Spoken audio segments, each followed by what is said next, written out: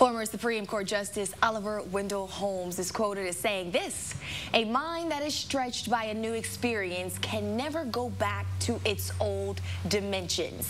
When is the last time you did something for the first time, Patrick?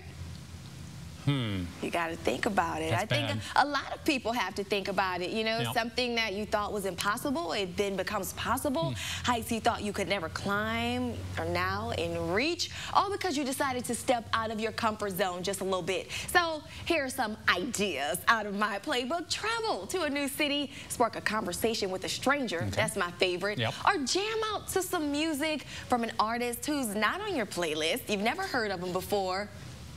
I don't listen to music. Well, any artist. Jam out to something Listen. new, okay? Someone who's won an award.